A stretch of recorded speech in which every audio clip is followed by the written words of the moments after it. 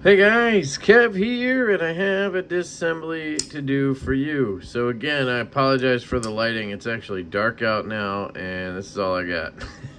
So here we go. We're gonna disassemble this guy in the dark, in the office, and because I'm moving, I just don't have lighting out, and it's a whole thing.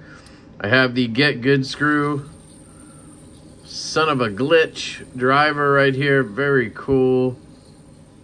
Very grateful they sent this out to me. So check out Get Good screws, the medium size. So we got a T8 here. That should be all we need. We do have a spinning barrel on the pivot, so we're going to use the Skiff finger bit. You can check this out at Skiff Made Blades. There's a link down in the description. Use code LeftyEDC for 10% off. You can use Lefty10 for 10% off at Get Good Screw.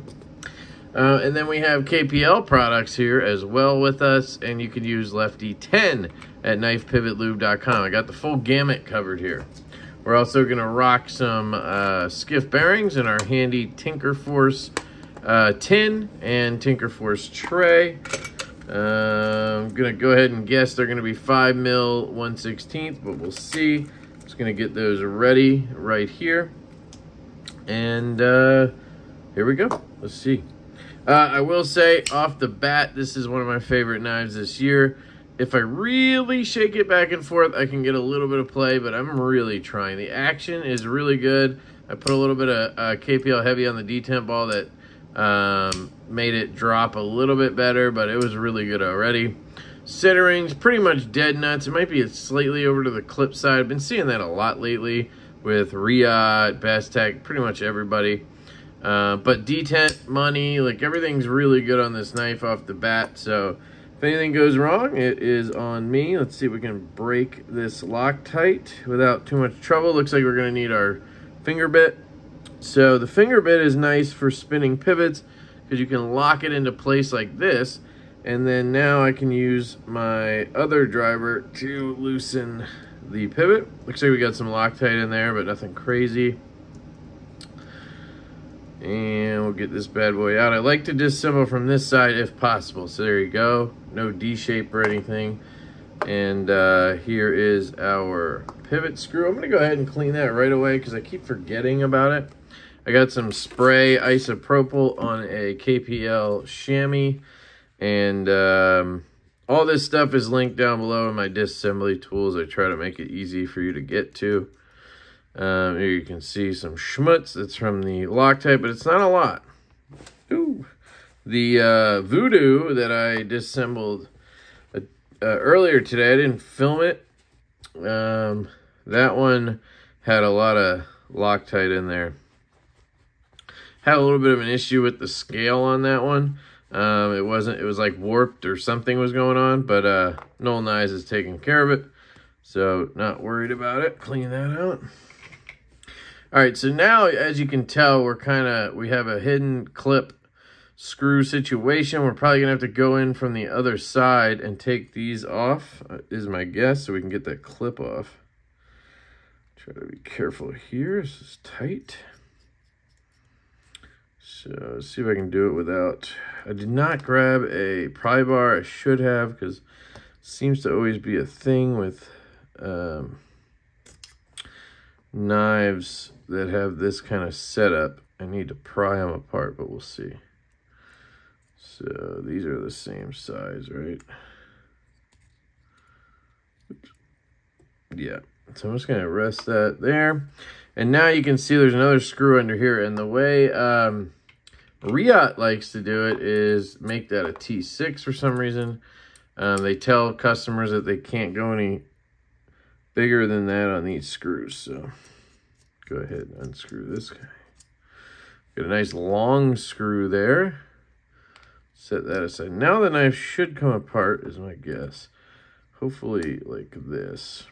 I'm gonna try to get it off the pivot, and yep, there we go. There's a little pin here. And there we go. So I'm just gonna check while I have this T6 out, make sure we're tight. Yep, tooling's really good there.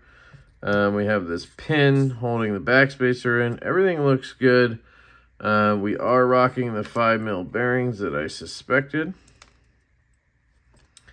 You can drop those. Spinning barrel, so nothing we really need to mess with here. I'm just going to wipe it down.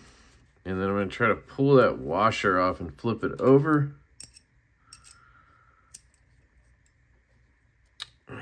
Let's see. Lighting's not too good, but it looks easy enough for us there to flip it over. Grab this one, flip that one over. Make sure it doesn't fall out. Nope, not falling out. This backspacer is shifting around a little bit. Okay, we got that knocked out. We got 5mm 1/16. I can tell you right away, 1/16. Boom, right there. And 5mm on the pivot. Boom, right there. So I have the right bearings already here, ready to go. I just need to clean the blade here. Get to the alcohol. So we have an internal stop pin. Interesting. Don't see Riot do that a ton, actually. Clean these areas. And then I really want to clean the lock face and the lock bar because I wasn't getting stick, but I could tell that oil was transferring from the detent ball. And I just want to make sure that I don't have that issue. I'm going to put a little bit of oil on the detent ball track, but just a little bit. And then I put a whole shit ton in there. So we're going to sop all that up. Use a KPL little microfiber Q-tip. Clean that up. Yikes. I'll just put a little bit down the track there. Then I don't want to get it everywhere, so I'm just trying to be careful. There we go. All right, so now we're going to take a little bit of KPL Original. Come, Original. Sing that every time, don't I? Just going to rub-a-dub-dub the bearing. I was not going to take this knife apart because it literally was great. I just can't help myself. So I would say if you get this knife and you're like me and you get it and you think it's perfect, just leave it alone. It really had no reason to put skiffs in it. It didn't feel off in any way, really. Maybe that centering just slightly off made me question it. But I would just leave it alone if I was you, but I'm not you. I'm an idiot, so that's how it goes. All right, let's see if we can't flip this guy on. Thing I love about a spinning barrel situation is that I don't have to worry about how the D shape is set and all this stuff. I can just put the scale on and move to the next phase. It's just a little easier, in my opinion, than a let's just use this, than a D-shaped pivot. A captive pivot's good too, though.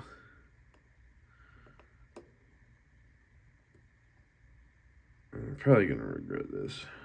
Just don't feel like swapping that pivot out just yet.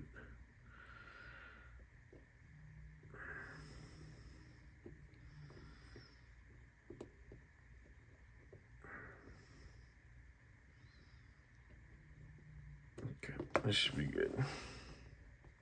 I'm gonna try to shut this carefully. Just need to get this screw in, and then we're good. There we go. T6-a-rooney. It is dark as shit right now, unfortunately. Yeah. Hoping to have the house taken care of in the next couple of days, and then I'm back to normal. I can get the lights out. We're not actually moving for like a month, but we're trying to sell our house, so everything's kind of put away. Trying to be gentle here. Firm but gentle, my friends. Okay, so looks like we're off center. That's probably going to be on me because I need to tighten this pivot. I hope. Yep. Okay. What is that? No tabs. Okay, so centering is basically kind of how it was. Actually, a little worse. So that might be why it had a little bit of play, because they were getting that sorted out.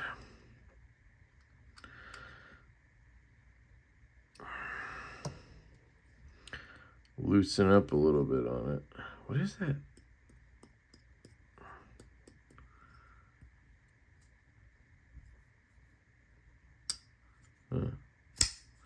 Detent feels great. So there we have that little bit of play, and we have the basically the same action we had there on the stock bearings, but centering might be, it's about the same, right? Unfortunately, in this day and age, it seems like we just can't have perfectly centered with good action and everything. Like, it's just not possible anymore. I don't know why. Even with Riot, I mean, this is the premier knife company. And, you know, just can't do it, apparently. I'm going to try to push it over and see.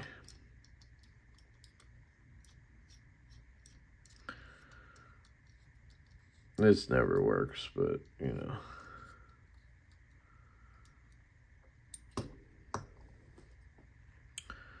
That's not bad, but I bet you there's play. No play. Oop. That's pretty good, actually, and I just pushed it. Yeah, there's no play there. What was that sound? It's a little tight. But I think this would break in. If I loosen it a touch, what happens? Does our centering... Oh, almost centered. Oh, okay. And not... Barely a hint. Okay. This is going to be hard because you know me. I want to glue it. So we're going to see if we can repeat this. Basically, our action there was to push to the side.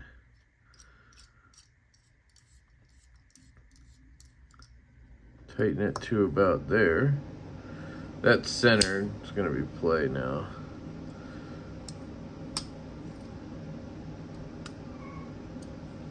Now it's tight, still centered. Oops. Barely any play.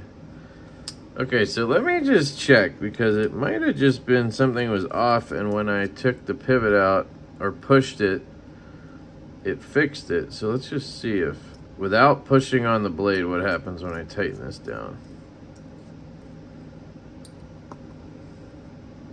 Yeah, it's pretty much centered. So I think it just was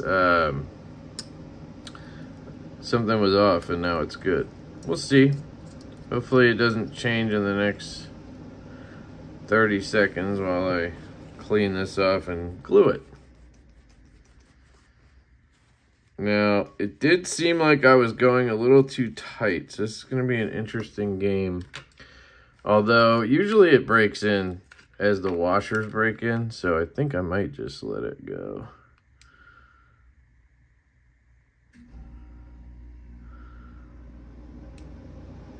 Okay. Definitely got enough glue in there.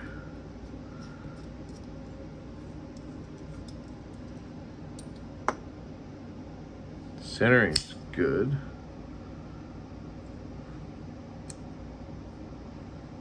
I would say that's good as well. Centering looks damn close. Detent feels good. No play. And we get a swing down. I don't know what else I could ask for on this.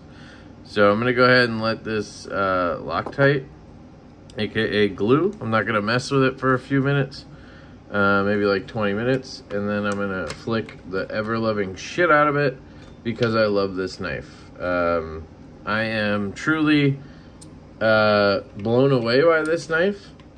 I think it's a fabulous design from Matt over at Berg Blades. I think it's underrated.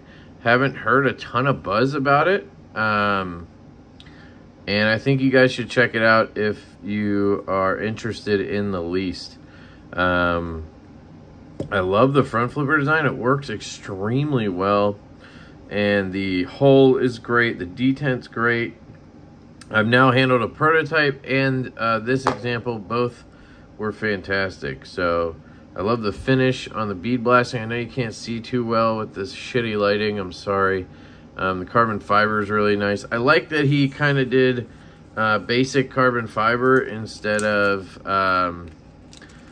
fat carbons, because we've been doing a lot of fat carbon lately, and it's kind of nice to see something a little bit different, you know. But yeah, let me know what you guys think. It's 2 today. We did the Sweeney, and we did, ironically, this is the Tuya mutt, and he actually just came out with a mutt as well. But yeah, so I love you guys. I hope you have an absolutely fantastic day. Links for everything is down below, and I will catch you later.